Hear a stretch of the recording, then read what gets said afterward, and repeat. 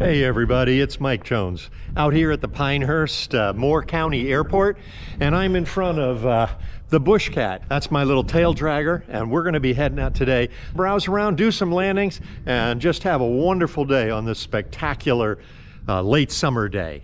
Should be a great day for flying.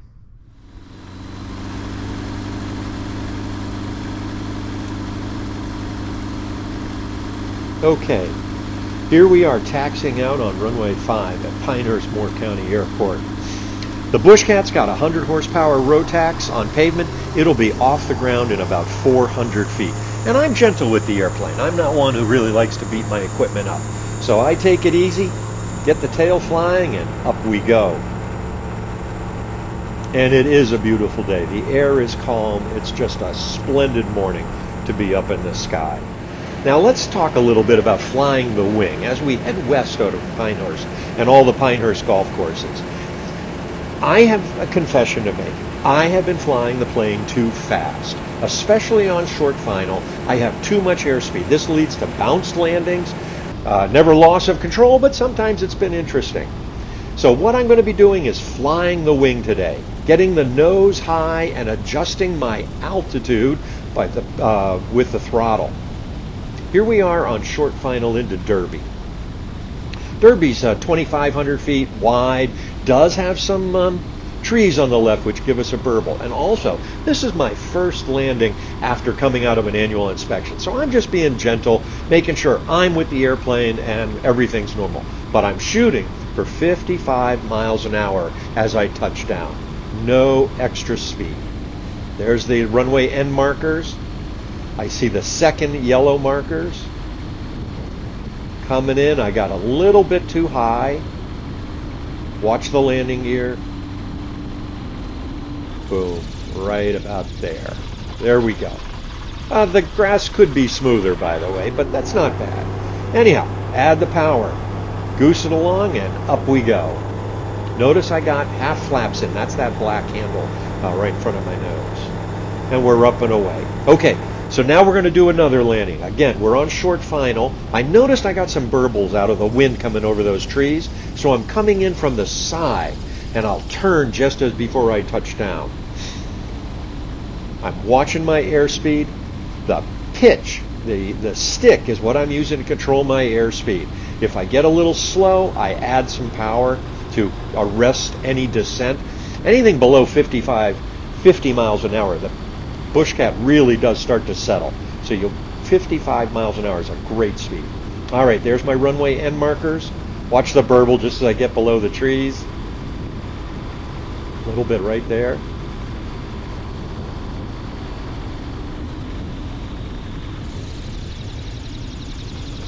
Nice. Nice and smooth and very, very much under control. No bounces at all. Little stop and go action here. We'll check the gauges, check the flaps, power in with my left hand. You just see my thumb is on the throttle there. And we blast down the Derby runway, lifting off in about 500 feet on grass. Seems to be about what she does. All right, you ready for the third one? This time I am really going to watch the speed. I'm coming in at an even steeper angle off the side of the runway. And watch the propeller adjust as I change the throttle back and forth just a little bit. But my nose is way high. 55 miles an hour is the goal. And I'm going to try to land right by that second yellow runway marker. Let's see how I do. There's the end markers. It's going to be a spot landing. How can I do? And there it goes. You saw it just race by just before I touched down. So that's pretty good.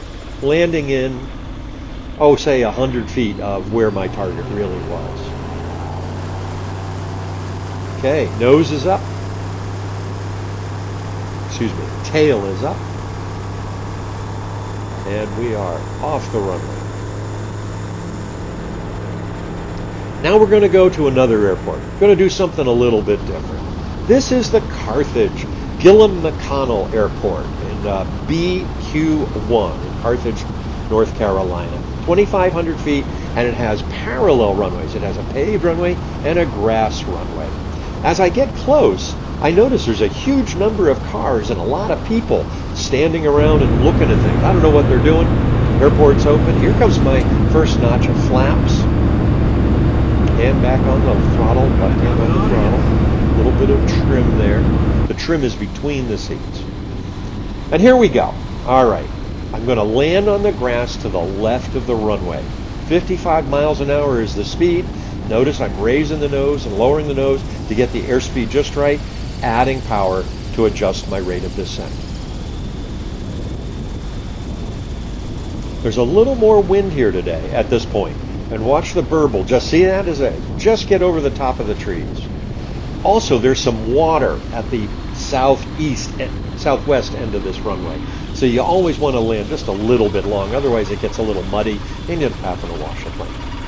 Notice on this landing, I cross the paved taxiway. We're going to come back to that in just a second. Okay, not bad. Good, but not brilliant. So we taxi back on the paved runway. I turn. Notice I'm not using the whole runway because that southwest end is a little wet. Hit the gas. And away we go. Tails up. And we're off the ground long before we get to the paved taxiway intersection. And a little bit of a wing wag for all those people on the ground. I wonder what they were doing. Don't know. I also noticed this large helicopter over there with a bunch of guys in brown uniforms. Don't know what that's about either, but it's interesting. Okay, here we go. Back on short final. Now notice I am way off to the right-hand side of the runway. I am coming in on an angle intentionally. Going to land on the left side of the paved runway on the grass. 55 miles an hour. Prop speeding up and slowing down as I make adjustments. I'm making almost as many adjustments with the throttle as I am with the stick. Notice how far I am off the center line of the runway. That's intentional, because when I get down below the trees, I kick in a little bit of rudder, straighten her right out, touch down on the dry spot, and come to a complete stop long before the paved taxiway intersection. I'm just turning here to do a 180 to get back out. That was a good one. Felt really, really comfortable. My speed was great, and the little diversion off to the side avoided those burbles. Here's the throttle. Make sure everything's in the green. Hit the gas.